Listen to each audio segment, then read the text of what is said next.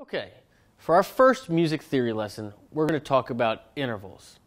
So, all the notes that we have, right? We have 12 notes in Western music. Each one of those has a specific name, and there are 12. And each one is called by its interval name. So, if you are starting on the open string, the note on the 12th fret is the same note. It repeats again. So we have 12 notes. The interval is the distance between any one of those notes. So if you play the octave or the same note, that's called an octave. Each other one of these has its own specific name, and they're subdivided in steps. A half step is 1 fret. A whole step is going to be 2 frets, right? And on guitar, we have A through G. Those are our note names. So you might be saying to yourself, well, G is only the 7th note in the alphabet.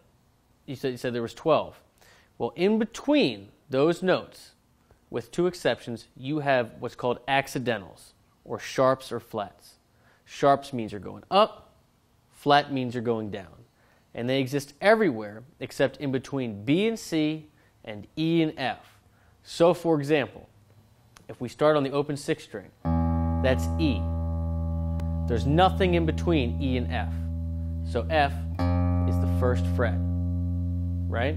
Then you have F sharp or G flat, G, G sharp, or A flat. Remember, there's no H, right? It goes back to A. A sharp or B flat, B, C. Remember, there's no note in between B and C. C, C sharp or D flat, D, D sharp or E flat, and then finally back to E. Let's do the same thing on the A string. So you have A sharp or B flat, B, C, no note in between B and C. Memorize that.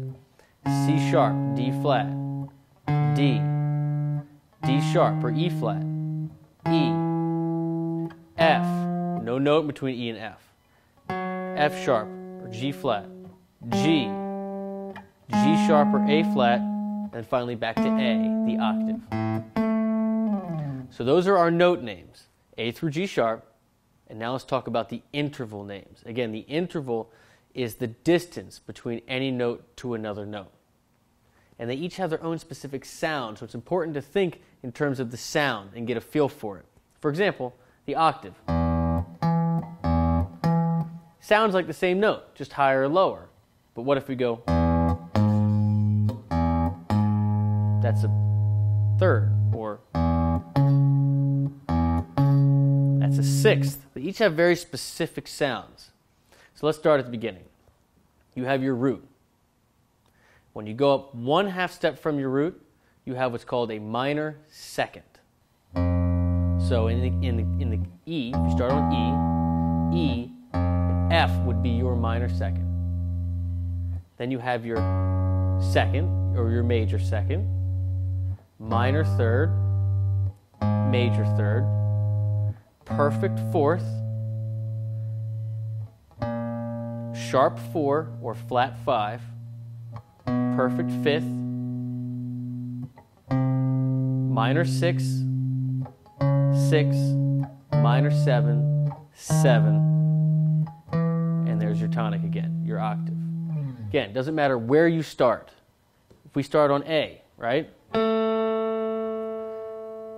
If A is 1, if A is our root, right? If you go up a half step, minor 2nd, 2nd, minor 3rd, 3rd, perfect 4th, flat 5 or sharp 4, perfect 5th, flat 6, 6, flat 7, major 7, root.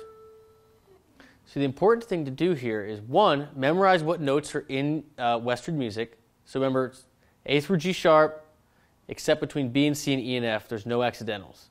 The note in between any 2 notes can either be sharp if you're going up, flat if you're going down. So the note between F and G is either F sharp or G flat, depending if you're going up or down. So I want to see you post a video where you tell me the names of all the notes up to the 12th fret on 2 strings, along with their interval names. So I'm looking forward to your videos, and good luck.